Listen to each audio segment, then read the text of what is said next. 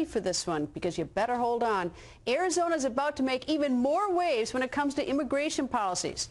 As you know, Governor Jan Brewer signed the nation's toughest and most controversial immigration bill last year, forcing immigrants to carry proof of citizenship at all times. Now, part of that law has been thrown out by the court. Now, though, a new Arizona law is being proposed targeting automatic citizenship for children of illegal immigrants. Arizona State Representative John Kavanagh joins us live. Good evening, sir.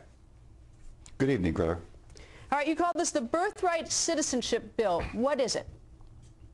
Well, each year, hundreds of thousands of children of illegal immigrants or visiting tourists or people from overseas who are here legally but not U.S. citizens are given U.S. citizenship by virtue of their simply being born within the United States.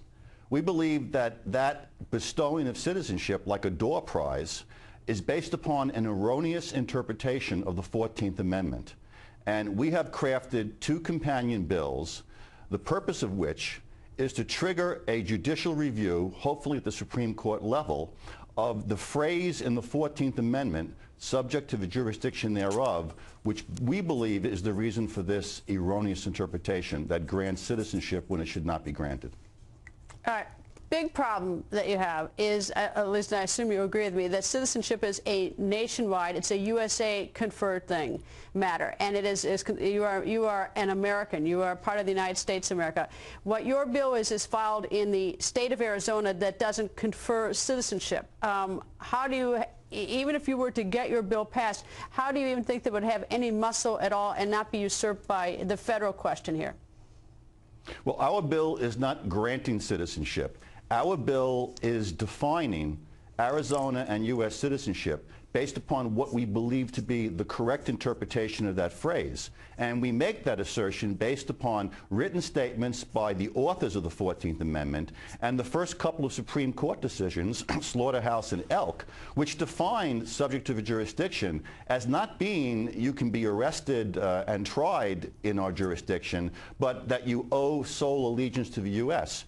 And we're simply going to craft a bill that so defines Arizona citizenship and involves a notation on birth certificates that we believe will be challenged in court.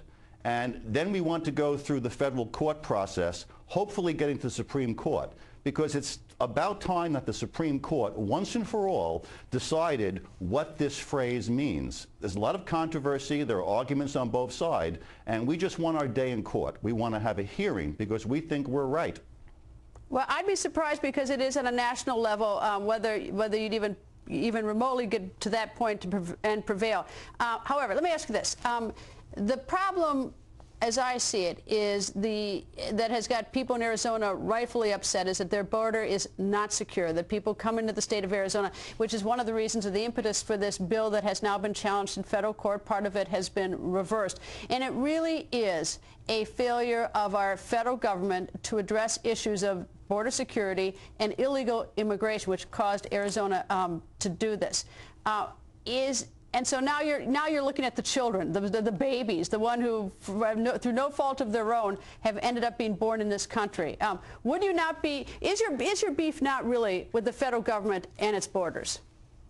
No, and this goes beyond the immigration battle. This goes beyond how do you define who an American is.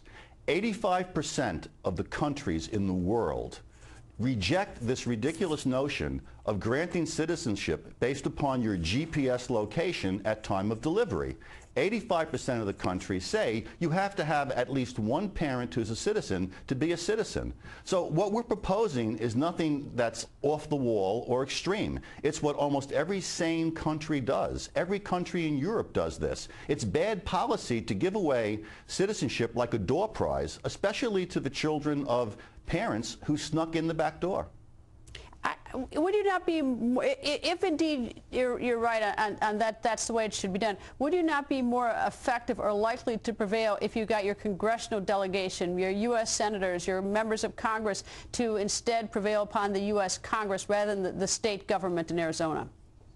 Well, thankfully, both Senators McCain and Kyle have called for a discussion of birthright citizenship. There is a bill in Congress to end birthright citizenship. But frankly, Arizona hasn't been getting too much of a response from Washington. So we see no problem with carrying out this power girl tactic. I certainly agree with that. I mean, I certainly know that Arizona has tried to get the attention of the federal government on many issues, and it's like Arizona who. That certainly is indeed a big problem. Representative, thank you very much, sir, and I hope you'll continue to come back and join us. I hope so. Thank you.